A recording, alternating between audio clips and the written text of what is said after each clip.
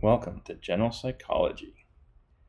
This is an exciting new class being taught at UC Davis. My name is Randy O'Reilly.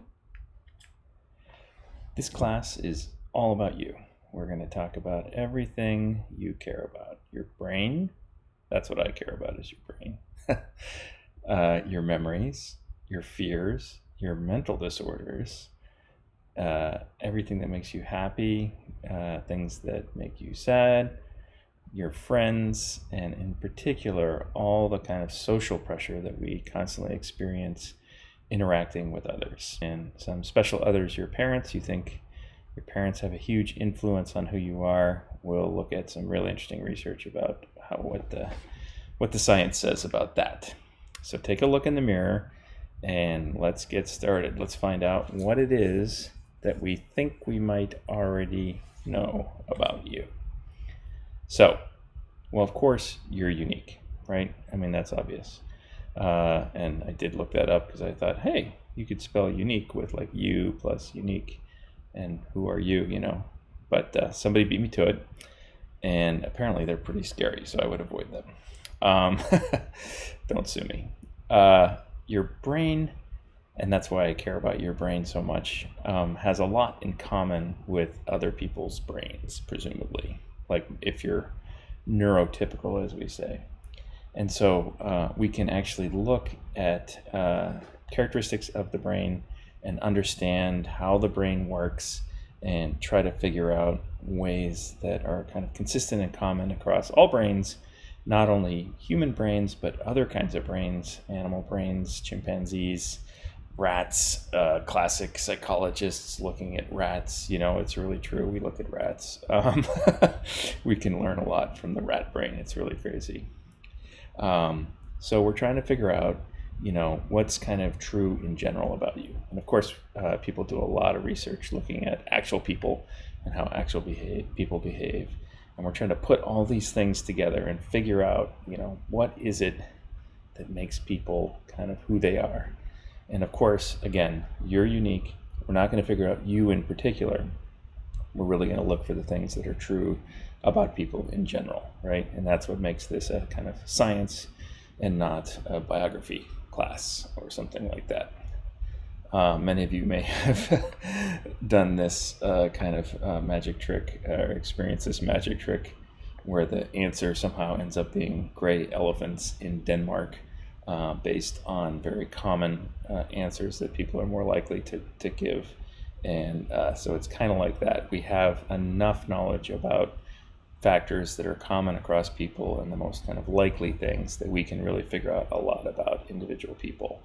We are going to look at some common principles that we think really capture the most important things. There's so much we're going to learn about in this class about all the different kinds of things we know about people. But what we're going to focus on and what's going to organize and make this a kind of coherent, principled account of psychology and neuroscience, which is kind of our goal in this class, is using a set of 3 core principles that we're going to introduce here to understand kind of the most important, the most general things about you. Step 1, you don't know very much, do you? And, you know, it's going to seem like we're kind of insulting you. I'm sorry, in this presentation here, this first lecture, because a lot of what we know about people is not only what makes them awesome and so smart and so incredible, but also kind of human limitations. And we're going to see that this is a complete double-edged sword, okay? It goes absolutely both ways. And so, in fact, just bear with me here. These are drawings of people trying to explain how a bicycle works, okay? And what you can see is very kind of, if you actually know how a bicycle works. So first of all, you may not look at this and say, that's funny. You may look at this and say, yeah, those are bikes. But maybe there's some kind of recognition that says, well, this don't quite look right. And really, what is it that happens with the chain? Like you can see here, people have the chain going around both wheels. if you think about that a little bit, it's going to be a little bit hard to turn the front wheel if you've got a chain around it. Also, yeah, the pedals don't really go there or there. The pedals actually drive the chain. So that's okay over here, but again, the chain is coming off the front wheel, which is going to be tough. Also, the structural kind of integrity of this particular bike is not very strong. Somebody actually made a 3D rendering of what these drawings look like. The main point is not that you don't know how a bicycle works. That's interesting for people who know how bicycles work. But the really interesting result here is that people routinely say, I know how a bicycle works, okay? And it's really that disconnection between how much confidence people have in their knowledge and what they actually know. That's the interesting aspect of this work, okay? And this is a graph of this. It's known as anosognosia. You don't know what you don't know. It's unknown, okay? And it's the unknown unknowns, as Donald Rumsfeld was very famous for articulating. So here's a graph, confidence levels relative to competence, or rather levels of knowledge in a given domain. And this is this kind of interesting peak here, that when you first start learning about something and you know kind of just enough to be dangerous, as they say, you have this kind of interesting phenomenon where you're high confidence but low knowledge. Then as you start learning more, you start to realize, oh gosh, yeah, that chain, what is that doing? And you kind of get this valley of despair, like, I don't know anything about bicycles. Everything I thought I knew I was wrong about. And then as you sort of stick with it, if you do, you start to learn more and more and get up to some kind of, high level of knowledge. Here's the key point. It doesn't matter. Does it matter? Tell me it matters. It doesn't matter. Okay? Pee-wee can tell you it doesn't matter. Just have a good time, folks. And that's what we do. And that's why we have these effects. Because for most people, unless you're going to become a bicycle mechanic or try to save some money and fix your own bicycle, which I did this year, and it was actually not worth it time-wise, but it was kind of fun. It doesn't matter, right? You ride your bike, you get on it, you know how it works for the purposes of what you use it for. And this comes down to this really important point that, despite experts trying to tell you you don't know how stuff works, you know what you need to know, okay? And this is the kind of flip side of this, is if you spent all your time learning all the stuff that you don't need to know, then you would kind of be wasting your time at some level of description. Because if you don't need to know it, why are you learning it, okay? And there's people who like trivia and they like to learn a bunch of stuff, but most of us don't really do that. And so this is a very adaptive aspect of our brain function, and we think about it in this way from understanding how your actual neurons work. It actually is baked right into your brain. Your brains constantly throw away terabytes of information just surging in at you right now. Here I am, all these pixels, all the stuff that might be happening around you. It's all kind of flooding in, and you're just sitting here in this nice, serene little focus, concentrating on this little story that I'm telling you. And it's all coming through. I'm speaking, all this crazy language is, if you think about what's going on with all the sound stuff and all the phonemes, and oh my gosh, it's a lot, okay? But you don't. You just sit there and you listen and you say, okay, well, kind of get what this guy's saying, but I'm not really sure. But in any case, this is what your brain is giving you, is a very, very high level summary. And so this is actually a picture of a neuron. Here's a real neuron over here, and here's our kind of diagram of a neuron. And the neuron receives about 10,000 different inputs, each sending a kind of pulsing signal of these action potentials that you might have heard about. And that's coming in, and the neuron is taking all that information, 10,000 inputs, each one active to some extent, and just sort of compressing them down into one single output channel. So your brain is basically compressing all that information by a factor of 10,000 to 1. So this is principle number 1 in our list of 3 principles. We call it compression. And we'll see that our principles all start with the letter C. We have many examples of what compression leads to in terms of actual behavioral phenomenon. So stereotypes, right? Everywhere. Everybody stereotypes everybody. We have research now that shows us that stereotypes are kind of built in implicitly in everybody. Even people who are stereotyped have these kinds of stereotypes in their own brains. And stereotypes really are just ways of compressing all the complexity. People say you should treat each individual as an individual, but there's like, I don't know, 9 billion people or whatever. That's a lot of people. I can't possibly understand everybody as a unique human being, right? And what I'm doing right here, the whole mission that I just told you about, was to sort of come up with these main core compressed principles to try to understand people. Okay, so we're trying to understand people in general. What is true in general about people, and that's an act of compression itself. And in fact, science is all about taking a huge amount of data and compressing it down into a core set of theories, ideas, principles, just like we're doing here. Okay, so it's just, again, it's not good when you have stereotypes. If you operate and make decisions according to stereotypes, especially negative stereotypes, without awareness that you might be doing that, there's all kinds of bad things that can happen. Racism, prejudice, obviously horrible. But you also have to understand that this is kind of where it comes from in your brain, how it's kind of baked in, and how we can then intervene and get the good parts of this compression effect without also having the negative parts. So the fact, always lamented by cranky old people, that our forms of communication are becoming increasingly tiny, and it used to be people would read newspaper stories and even like weekly news magazines with long articles studiously analyzing the events of the day, and now everything's a tweet, and a tweet that fits in some tiny number of characters. I'm so old I don't even know what it is. What is it? 50, 100, 150 characters? I don't know. And so, our entire discourse is reduced to this tiny little tweet.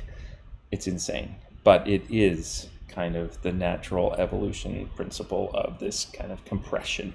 Compression drives us to get ever more compact information. If you can communicate a thought in that amount of space, it's so easy. It's so fast. Boom, there it is, a thought. And you can share it, and people can get it quickly, and then you can handle so much more tweets. Too many tweets. And so, sound bites, texting itself as a medium of communication, these little brief, telegraphic messages, everything is kind of trending towards this simple thing. Pretty soon it's just going to be like one character. A, B, C, D, E, F, G, whatever. I don't know. Okay, so more about you. Enough about this principle stuff. Let's talk about you. Okay, well, look at this. You're constantly comparing yourself to other people. It's kind of scary. It's kind of, again, baked into our brains. We're going to see how that works. But everybody's familiar with this phenomenon, that you're sort of surrounded by other people kind of evaluating you evaluating yourself relative to other people, how much richer or better looking, or more friends, or more intelligent, or maybe you want to be dumber so you don't look like a geek, or whatever. You're just, everybody's comparing against everybody else. And this process of comparison is also happening over time. Okay, so there's this notion of temporal comparison. What happened before versus what's happening now. Okay, and so our brain, again, wants to see these differences. It wants to see something new. And so we're constantly checking our cell phones to see, what kind of new information is there. This FOMO, fear of missing out, and just really wanting to always see what's happening in the news. And it's kind of an addiction, and nobody wants to be like that kid. Just so bored if you don't get more information. I need news.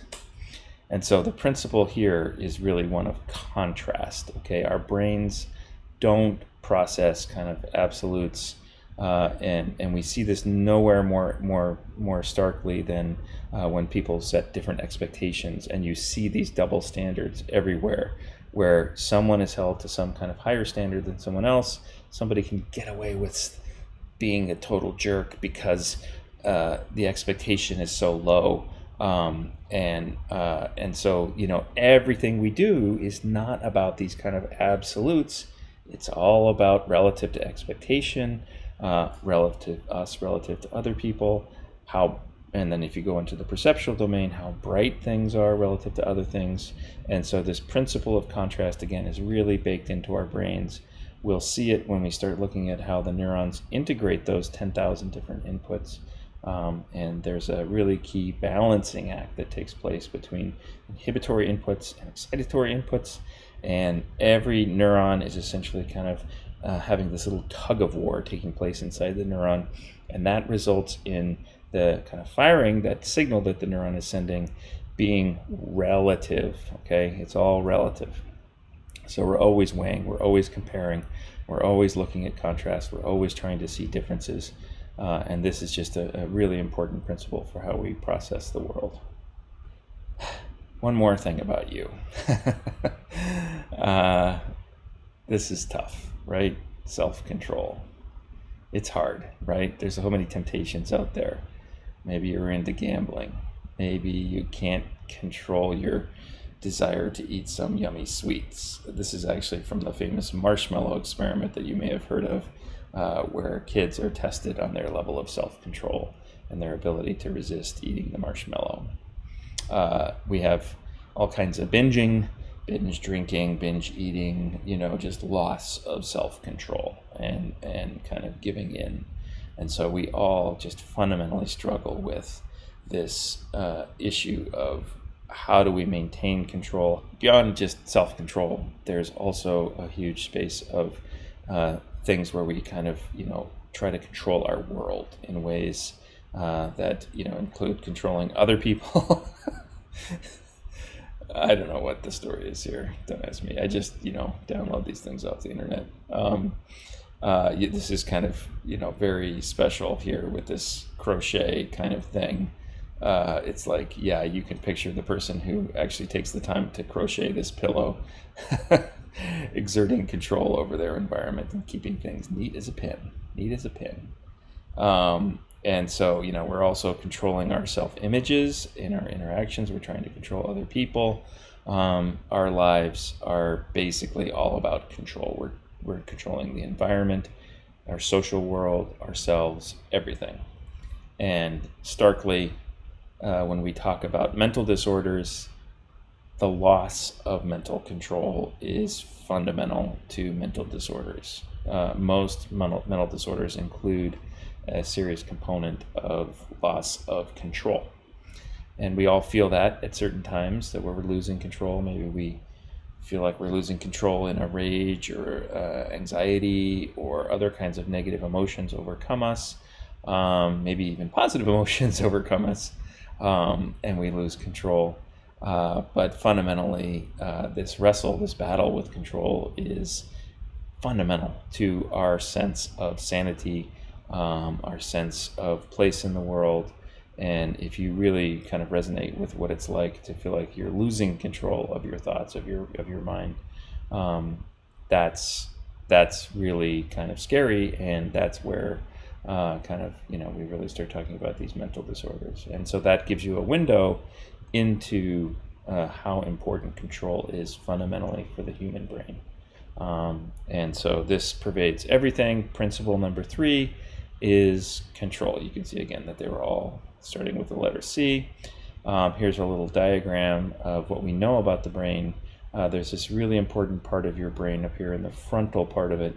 And, in this kind of, stereotyped diagram, simple soundbite representation here, we have a kind of leader role for the frontal cortex. It's telling the rest of the brain, here's what you got to do. And so as far as we know, that's really how it works, that you have an ability to hold on to information in this frontal part of your brain, and it kind of shouts at the rest of your brain with the neural firing to say, hey, look, this is what we got to do, folks.